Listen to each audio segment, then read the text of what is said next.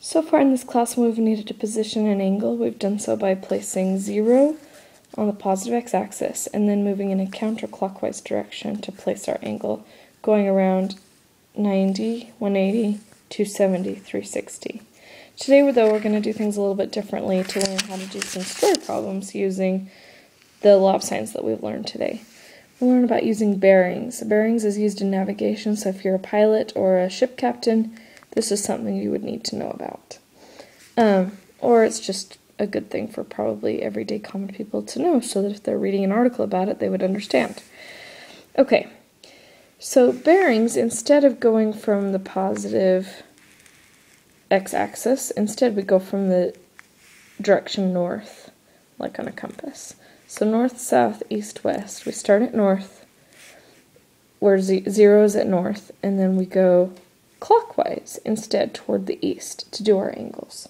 So for example, if we wanted a 60-degree bearing, that would be start at north, which is 0, and go 60 degrees toward east, and that would be our 60-degree bearing. That would be the direction we are flying or sailing or whatever, okay?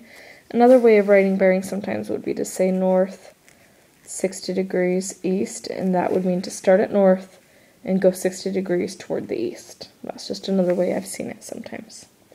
So of course, if you're doing a bigger number like 225 degrees, which we're going to have in this next problem we're doing, then we have to go clear around. Here's 180, 225 would be here, going that direction. Going directly west would be 270, directly south would be 180, directly east would be 90.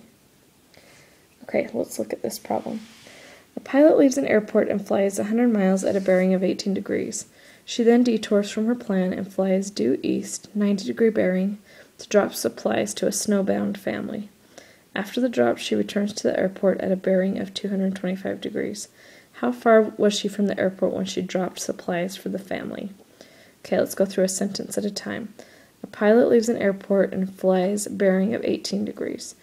18 degrees is upward, so let's start our airport kind of down here, because 18 degrees would be, here's north, so 18 degrees would be like going that direction, sort of, right? So she goes 100 miles that way, at that 18 degrees. Then she goes directly east, for we don't know how long, directly east, drops some supplies to a family, and then she has to fly back to the airport, and that one ends up being at a 225-degree bearing, right? Okay, so we have an 18-degree angle here, and we have a 225-degree angle here, but neither of those angles is actually inside the triangle so that we can solve the triangle. We want to know how far she is from that airport, so that's what we're trying to find right there. X marks the distance. Okay, well, if this is directly east, so that's like at a 270 degree, that line right there from this point is 270 degrees, and then the bearing was 225 degrees, then what is this angle in the triangle? Well, all we have to do is go 270, subtract 225, and that gives us a 45-degree angle in the triangle right there. Okay? Another thing to be aware of is that this line here is going straight east, so that would be 90 from this line going south. But there's this angle in here from having not gone directly from the south, but rather in an 18-degree bearing.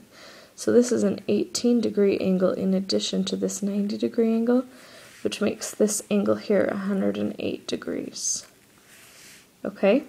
So now look at what we have. We have 100 miles across from a 45-degree angle, and we have 108 degrees across from the distance that we want to find. So all we have to do is law of sines. Sine of 45 over 100 equals the sine of 108 over x. We cross multiply and solve, so x equals 100 sine 108 divided by the sine of 45. I'll let you put it in your calculator and find the answer.